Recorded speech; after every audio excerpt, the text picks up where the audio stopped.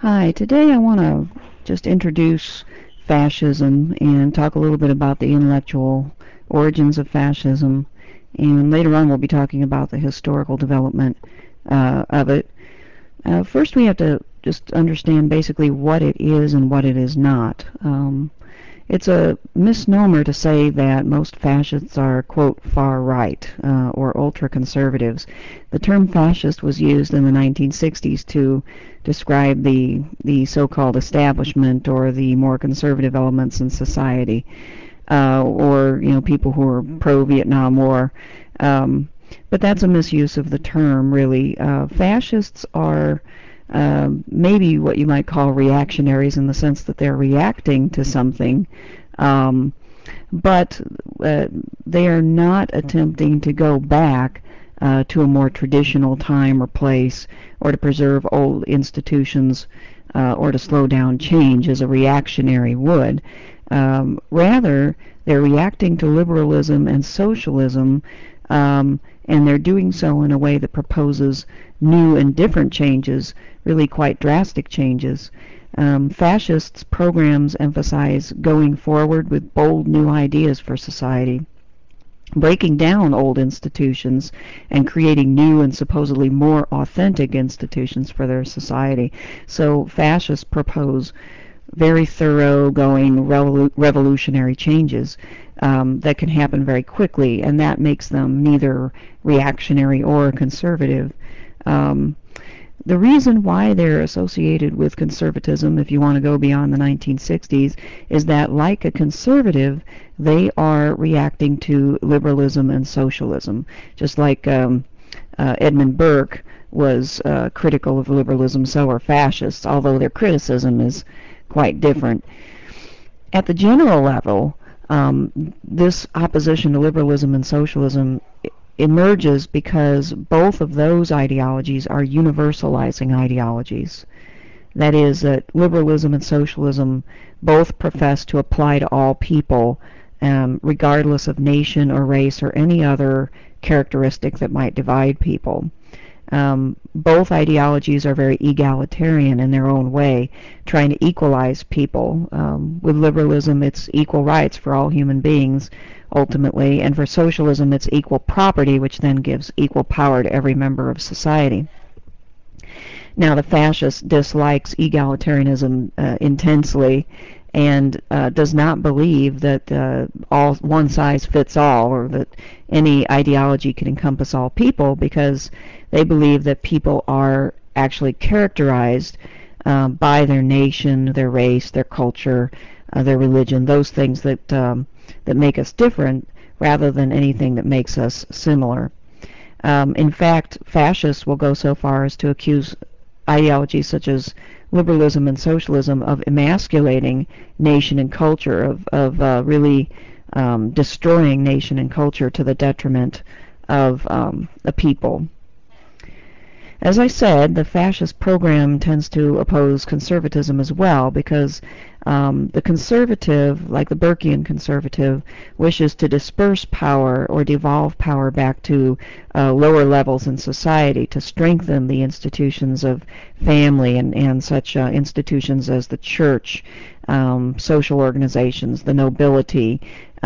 Dispersed power is good for the stability of society as far as the conservative is concerned. But the fascist wishes to concentrate power in the hands of the very strong state. Its government, but also its economy, and its social and cultural institutions should all be controlled by the very top echelons of the state. And unlike a conservative such as Burke, the fascist desires a single party. There's no sense in having party competition. That too weakens society. Now, fascism has deeper roots. It has roots in the Counter-Enlightenment movement of the 19th century. You may remember that the Enlightenment movement of the 18th century emphasized the power of human reason.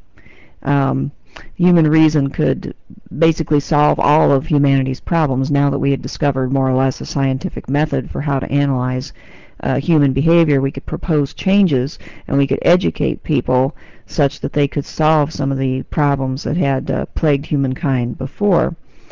Well, what is downplayed in the Enlightenment mentality? Well, exactly what the fascist wishes to play up. Um, Rationalism, according to the fascist, ignores the power of spirit. Now, the Enlightenment thinker, maybe going a little bit overboard, called those things of the spirit superstition and prejudice, and wished to, if not downplay them, maybe even eliminate them. The Enlightenment thinker was very critical of religion as a sort of form of superstition. Unless one rewrote it in a deistic framework, then it could become rational. Well, the fascist goes in the exact opposite direction and says that instead of reason being the fundamentally human characteristic, it is actually unreason, the spirit, the passion, the desire of people that is the fundamentally human characteristic. And that's why people need strong charismatic leadership, according to the fascist, because they are more spirit than reason, and they need to be led by their passions and not by their reason. The fascist, as you'll find out, is very critical of this idea of enlightened self-interest, which makes a person selfish and unable to sacrifice themselves for the greater good. Okay, well, as you know, then, the Enlightenment tended to try to equalize human beings and to universalize them, saying that we're all rational beings and therefore we all have natural rights. And a pretty good example of this Enlightenment thinking, actually, is President George Bush's recent comment. This is in 2004, in context of the Iraq situation and trying to bring democracy to Iraq. President Bush said, "I believe all people want to be free.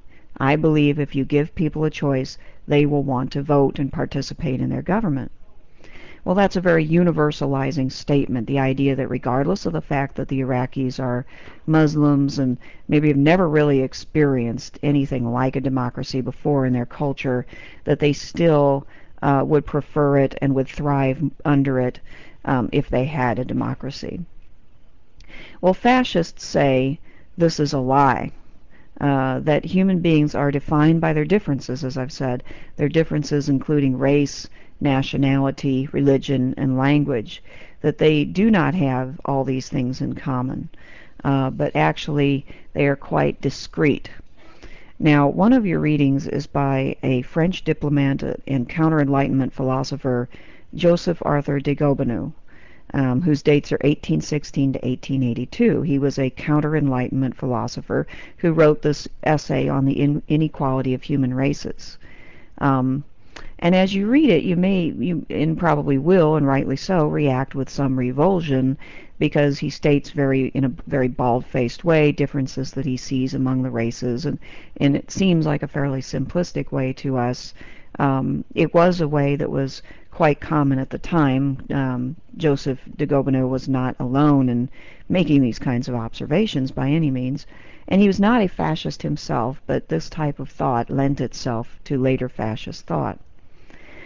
Well, he asked the question, what gives civilizations power and glory? Why do civilizations rise and fall? Well, instead of saying that they rise and fall on the basis of good quality leadership or the lack thereof, or having a talented population or not, instead de Gobineau places the blame and the praise on race, in particular racial purity. A great civilization is one which is characterized by racial purity, whereas the fall of civilizations is caused by racial breakdown and racial mixing.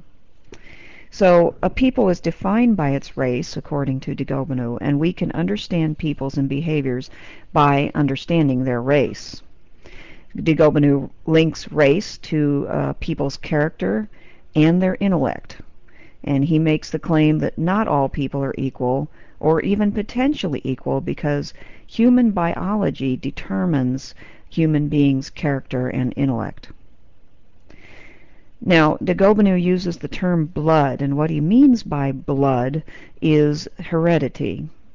And in his view, heredity matters, and in fact, heredity is determining. Now, de Gobineau and others would have seen that you can breed in animals, and that breeding has something to do with the characteristics of the next generation, and he could also look around and see that characteristics are passed on from one generation to the next in human beings. But the science of breeding was not very far developed or not very well understood, and we are light years ahead of anybody from his time as far as our understanding of human genetics. But de Gobineau believes that interbreeding, that is, interbreeding of different races, is generally harmful.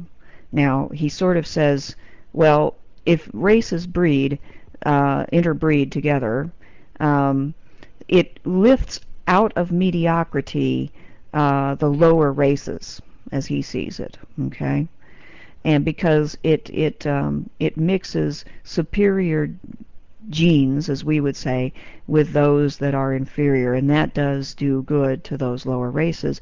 However, in de Gobineau's mind, the tragedy of this is that the finest race, which of course in his view was the white race, is degraded by this mixture, and the most important thing is to preserve the white race, which is the one that in his view is superior to all others, because in his view it is the bearer of all civilization. So you can see just how in a way simple this is and self-serving this is, that but taken very seriously by people at the time, these types of arguments. De Gobineau says at the end of his essay, or near the end, he says, if mixtures of blood are, to a certain extent, beneficial to the mass of mankind, if they raise and ennoble it, this is merely at the expense of mankind itself, which is stunted, abased, enervated, humiliated in the persons of its noblest sons. Even if we admit that it is better to turn a myriad of degraded beings into mediocre men than to preserve the race of princes whose blood is adulterated and impoverished by being made to suffer this dishonorable change, yet there is still the unfortunate fact that the change does not stop here. For when the mediocre men are once created at the expense of the greater, they combine with other mediocrities, and from such unions, which grow ever more and more degraded, is born a confusion which, like that of Babel, ends in utter impotence, and leads societies down to the abyss of nothingness, whence no power on earth can rescue them. Well, that's a pretty dismal view, and not nice at all, of course. And some of my students reacted in class to this by basically looking ill. But we have to understand, again, that this was not an unusual view at this time, and people from all sorts of political positions were taking this view. In Gobineau's view, there are three primary races, and those are the white, the yellow, and the black races, and they create various other hues by their mixing, red, brown, and etc. For de Gobineau, physical attributes are very important for understanding intelligence and quality, and he thought that he was reflecting basically the cutting edge of science at the time, what we would call the beginning of anthropology, by discussing these things. At this time, it was quite common for races to be examined and cataloged by such things as skull size and shape, with the idea that the skull size or shape or both would determine the level of intelligence of the people. Also, he characterized peoples by their vigor and strength or lack thereof, by their appetites, whether they were strong or dull, and by their senses, whether they were very sensitive, had dull senses, or basically non-existent senses. Well, the idea there was that, the white race was more vigorous and strong, and actually that it had duller senses, which led it to be stronger, less sensitive to pain, able to work longer, and so forth. The white race is definitely on top, of course, according to de Gobineau, and he praises it for having, quote, energetic intelligence and an extreme love of liberty. He says that the white race is moved by honor, and that this motivation of honor is unknown to the other two races. So de Gobineau's goal, of course, is for purity of the white race, and interestingly, he puts this in terms of for the good of the entire world, we have to preserve the purity of the white race. Unlike future fascists, de Gobineau wasn't interested in stamping out everyone else, but rather he was interested in the white race continuing to be pure so that it could continue to elevate mankind and lead it. He did advocate separateness because he didn't want that mixing, but he wasn't about trying to destroy everybody else. There wasn't this total visceral hatred of other people in his thought.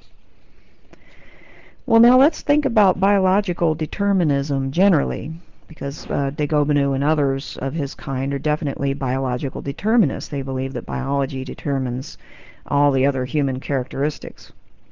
Well, certainly we can see that around the world there are differences among people. There are differences in the way they look. There are differences in culture, and certainly differences in level of development. And actually these differences in levels of development, somebody like de Gobineau or a fascist would look at and say, well, there's proof that different races are not equal because they haven't equally developed. Well, are all these differences caused by genetic factors or biology? Well, that's a good question. It's certainly one that we don't know the total answer to, but we do know that genetics is not determining to everything that a human being becomes. As a student in class pointed out today, two very highly intelligent parents can still produce a child that has academic problems or social and behavioral problems. And likewise, two parents who never achieved any education and perhaps are not very bright may yet produce a child who goes on and gets a PhD in astrophysics. These things happen. So we know that genetics is not the only factor, and that environment matters a great deal, and that people are born with different talents and abilities, some of which are unrelated to previous generations. So there's a mixture apparently between what we inherit and what we do and what we have around us that influences us. Now, the Enlightenment answer to de Gobineau would be, in fact, that man is affected more by the structure around him than he is by his biological characteristics. You can really change people a lot by changing the environment that they're in, by changing in particular the government that they have, because the government tends to influence all else and influences the education system, influences the culture, whether it honors learning and advancement or not, influences religion, and all these things the government can either encourage progress or discourage it. And the Enlightenment philosopher basically blames stupid, ignorant governments for the downfall of civilizations and for the backwardness of certain people. And if you replace those governments with good government, i.e. government that respects human rights and gives people a stake in their governance and also gives them an education, then things will change. So for the Enlightenment philosopher, the problem is ignorance, and the solution is education, and those things only happen if you have an enlightened government that makes those things happen. But, and here's a caveat before we praise the Enlightenment thinkers too much, at the time they were writing in the 18th century, they too wrote of different races as inferior to the white race. In particular, they looked at Africans, and many of them treated African race as though it were inferior to others. Also, in many cases, these thinkers treated Jewish people as though all of the stereotypical characteristics that had been applied were true. Women also were left out of their calculation. And we're talking about thinkers such as Montesquieu, one of the philosophers that is very influential in the American founding, but yet he looked at some of the people around the world, and he basically blamed climate and geographical conditions. He had a theory that people who lived in hotter climates were not as energetic Were not as suited for liberty, were not as capable of self-governance as those who lived in the northern and better climates. John Stuart Mill sort of bucked this trend in his book Subjugation of Women, but he took on theories that were very prevalent in his time, that women's nature was very different from men because their brains were smaller, their bodies were smaller, they were more highly emotional because of their biological nature and so forth. Thomas Paine was anti-Semitic. He made statements about Jews that certainly were just as anti-Semitic as anything that you would hear in the 20th century. Alexis de Tocqueville also had theories about races and their geographic and climatic conditions. So we have to keep in mind that everybody, and I mean everybody, in the 18th and 19th century, even the top-notch intellectuals of the day, took these types of theories seriously, felt comfortable making general stereotypical statements about Africans and Jews and women and so forth. So with that in mind, I think it's more understandable how in the 20th century fascist thought could develop and Nazi thought, because those ideologies built on very deep resentment, very deep prejudices, very simplistic ways of thinking about races, and a sort of knee-jerk notion that the European represents the peak of human civilization. Okay, well, I want to look very briefly at some of the elements that combine to form actual fascist thought. First, nationalism. Now, nationalism as an idea can be seen as early as the 16th century in Machiavelli's thought, when Machiavelli urges the unification of the Italian people into one nation-state, united by language and culture. It gets more traction, I should say, during the period of the French Revolution and the Napoleonic conquests in Europe, with the idea of the French nation and its destiny. Also, von Bismarck's unification of the Germanies in the 19th century represents this notion of nationalism in Germany. The idea is that the nation is what characterizes a people. The nationality of a people is what should unify them. Their states should not be multinational or multi-ethnic, but should unify one nation. And this notion, in its stronger forms, denies individualism as the primary human experience, and instead emphasizes identity with the group or nation as the highest form of human experience. Well, there's no denying that nation can give people meaning, and people who believe that their nationality matters are not fascists, and this is one thing I want to make perfectly clear. Just because people feel pride and belonging in their nationality is not a danger sign of fascism or Nazism, but there's a point beyond which it becomes extreme enough that you can say that it's dangerous. And this is when people totally subsume their individualism to the nation, and when the nation becomes sort of a symbolic thing, a religion almost, that unifies them and makes them want to dominate others.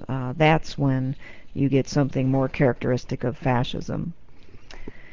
Another element of fascist thought is elitism, which developed in the 19th and 20th centuries. Now, usually when we use the term elite, we use it in a sort of derogatory way. You know, the elite media or elites in business are controlling too much of our campaigns and so on. But for these thinkers, elitism is a good thing, and it's absolutely true. Human associations, they say, always form elite leaderships. Well, this is true when you think about it. It's very rare to find a group of people getting together for some purpose that haven't selected a few people or maybe even one person to lead the way. It's sort of a natural human tendency.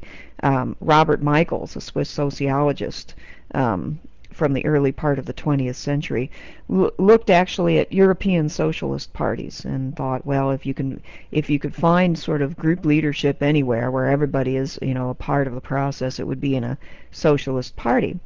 But what he found is the European socialist parties formed elites too, just like everybody else. And he is the one who coined the term, the iron law of oligarchy. To him, it was an iron law, a steadfast truth, that people will always form elites or oligarchies within whatever organization they have. Well, for a fascist thinker, this idea, again, is sort of made stronger or more extreme. And the idea that we shouldn't try to devolve power or bring more power back to people or spread it out and fight against this tendency for people to form elites, but rather we should actually take full advantage of this, because the elites are indeed superior to the common people, and they should rule. They have more of a right to rule. Now, again, neither of these two ideas in themselves are fascist, but when they're taken to this extreme, they become a characteristic of fascist thought. Okay. Next, we have irrationalism. That's the third element. Now, this more than anything else is the essential ingredient of fascist and Nazi thought. It developed in the late 19th and early 20th centuries, and these are many theories that emphasized our non-rational side. We can think of Freud, Sigmund Freud, the great psychologist, pioneer of the unconscious in the early 20th century. His theory was that early infant and childhood experiences greatly influence our adult psyche, but that we no longer remember what those are. He theorized that our erotic or sexual impulse high can account for much of what we do in life. Unhealthy treatment of this impulse, according to Freud, can lead to neurosis, as he put it, or psychosis. And so he spent a lot of time trying to uncover those early childhood experiences for people so that they could stop being repressed and get rid of these psychological problems. Alfred Adler is another psychologist from the early 20th century, an Austrian psychologist, who believed that feelings of inferiority can lead to strong desires for power, and that people pursue power and control in this way, sort of unconsciously, because of their feelings of inferiority. And finally, Carl Jung was a 20th century Swiss psychologist who believed in these unconscious archetypes buried deep in the human psyche that had been expressed through religion for centuries and millennia, but in the modern, more rational society were suppressed in their expression. And so he theorized that they were seeking a new home, that the human psyche had to have a place to place these or externalize these archetypes, and it was doing so for the first time in these modern mass ideologies. So actually, he warned of mass movements such as Nazism and fascism in the 20s and early 30s. And after the war, he wrote about it again in the 50s and 60s and explained Nazism and communism as well in terms of the mass hysteria of suppressed unconscious archetypes. Okay, so those are three aspects of fascist thought that combined and used in a way that is harmful became or lent themselves to the fascist and Nazi movements. With irrationalism, well, Adolf Hitler, for instance, said the masses are irrational and they need to be led by somebody who can harness their passion and their emotions, and that this is a good thing and not something to try to get over, as Carl Jung thought. Okay,